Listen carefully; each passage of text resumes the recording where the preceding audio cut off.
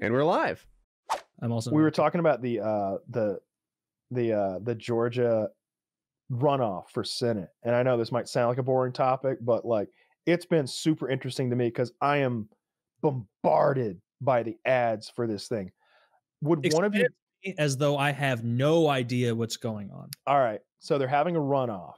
January 5th, I believe, is the final day of voting. As I'm told every day, voting is open now, though. And it's David Perdue, the incumbent Republican, versus John Ossoff, the dangerous radical John Ossoff, who took money from Chinese communists and tried to hide it. He wants to defund the police. You got like a challenging Democrat. Yeah, he's a white guy, clean cut, skinny guy, looks pretty young, looks like he's 35, 40 maybe.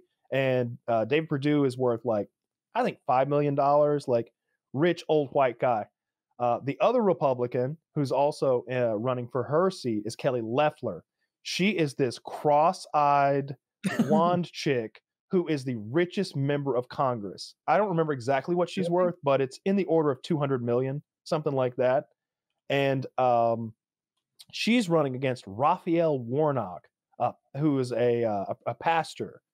He's Pastor Raphael Warnock, this black guy who is cut from the same cloth, seemingly as that Reverend Wright guy. Like they literally have clips of him saying "Goddamn America" and saying, America. Yeah, I remember when that was. They have Raphael Warnock saying it as well. Oh, okay. Like these guys don't know when to shut the fuck up. Like you don't. You're in church.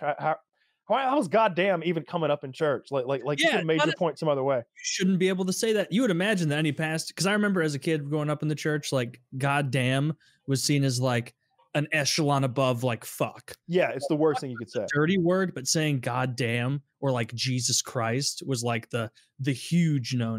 But anyway, to clarify, like that's Loeffler. She is currently holding the seat, or she had the seat, and she's defending for it. The Republicans are the incumbents, both of them. Okay. Republicans are the incumbents. And so Raphael Warnock, this pastor, the attack ads against him are insane. Like I get them everywhere. Local radio, every station, whether I'm listening to 70s, sports radio, talk radio, they've all got the commercials. All of my YouTube commercials are about this shit. It's about he's saying, one of his quotes is you can't serve the military and God, which I don't know what his whole larger point was, but it's like, why are you saying that if you're ever going to run for public office?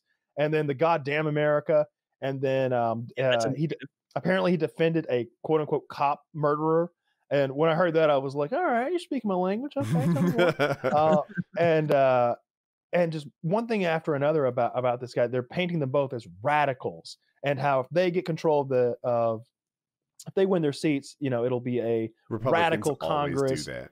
Based on what you said, only the guy who said "Goddamn America" sounds radical. The other guy doesn't. But you didn't really say much about him or her, whichever. Yeah, they said he took money from Chinese communists, and he wants to. He said he wouldn't defund police, but then they play this quote where he's saying like police funding would be on the line, for police departments if they didn't do X, Y, and Z, and it's like yeah, good. I don't care about that, but It is kind of that situation this time where if these two Democrats win, the Senate will be Democrat controlled with a Democratic president. That'd be quite a bit of power. But in the House, Kelly Loeffler I don't know what the polls say, but I would almost guarantee the Republicans are ahead by like 60-40. Let me find you a picture of Kelly Loeffler. The Democrats are leading. So I was actually, this is something I've been following. Democrats are leading both polls. Ossoff is up by 0.9% within the margin of error, and Warnock is up by 1.8%. Holy shit! That's again shocking. Within the margin of error. It's close. And yeah, super close. And but 538, they just sort of accumulate the polls and do their analysis of it. They're like, all the polling people are sitting this one out. The polls we have are C- and like B-rated polling agencies. The ones that they have more faith and trust in, they're not really doing it. They're not conducting polls. So these polls that the Democrats are winning, less reliable than normal. Wow, do you think I never noticed her being cross-eyed. Like I was saying the other day, like if I were Raphael Warnock or John Ossoff, I would have an attack ad for Kelly Loeffler. I'd show a picture like this, and I'd be like, "Crooked Kelly Loeffler has a distorted view for Georgia's future." She can't see the forest for the trees when it comes to getting low-income workers dependable jobs. And just like not. She's always got one eye on her own interests and her donors. Yeah, so I guess you I do haven't feel seen bad for people the with lazy eyes, genuinely, because like you can't control that.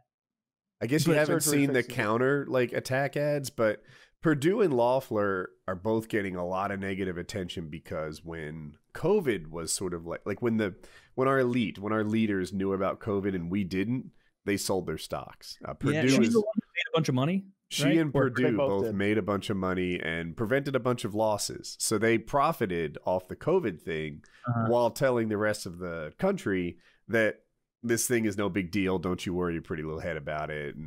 But meanwhile, we're not going to shut down. You know. yeah. Everything's fine. Don't worry about Corona. Meanwhile, they're adjusting their stock portfolios to make money, implying that they do know it's a big deal, right? If they actually thought it wasn't a big deal, they wouldn't have adjusted their stock portfolios.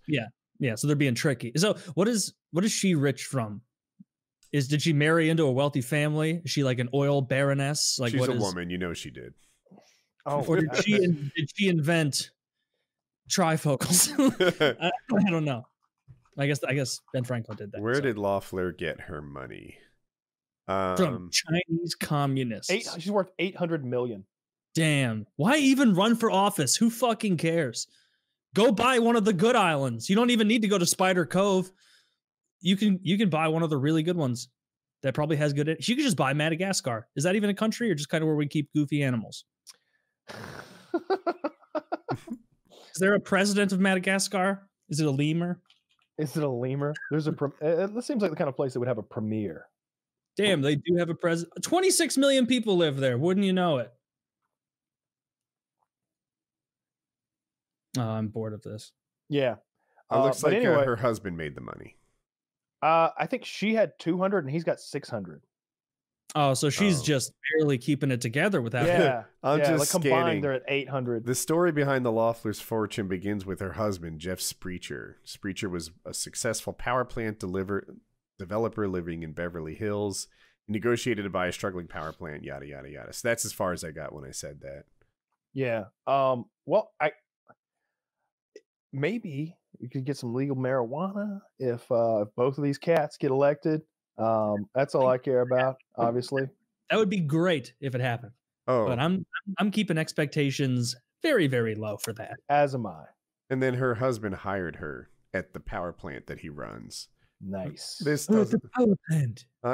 It is. I don't know. I mean, maybe I'm being sexist. I'm just like, half the time women are super rich. They didn't get there on their own. Whoa, noticing patterns and applying them to reality, Woody, that's not very PC of you. You gotta watch for that, my friend. So we'll see. It seems like she sucks if she was doing all that. I think the Republicans are going to win. Money. I'm just basing on this one thing. Republicans always win the low turnout elections. And this is an off cycle January election. You know, if it was in the midst of a presidential election, the Democrats would have a better shot. But whenever they Obama's campaigning for him. I hear you. I don't know. I'm just based on that little thing. I think the Republicans are going to win. They always win the low turnout elections. The commercials have there's no white people in the commercials. It's just lots of black people talking about racial issues and civil rights. Good diversity. I think the Democrats lean into that too hard, like as a marketing thing. Like, we are the race for people. Or I'm sorry, we are the party for the people of color. Okay, but you make it seem like just people of color. Like, you know, whenever you'd run ads or like all your diversity stuff, like Taylor mentioned, doesn't include white guys at all. Of course it doesn't. But it should. There are white people that vote that way too, or at least they want them to. I think they're making a mistake by leaning too hard into the people of color thing. I agree with you. I think they'd be better off to pursue the white voters early as well too. You know, usually you're not going to be punished for trying to throw a wider net. Yeah, I don't know. We'll know in 5 days. I think it's the 5th when polls close.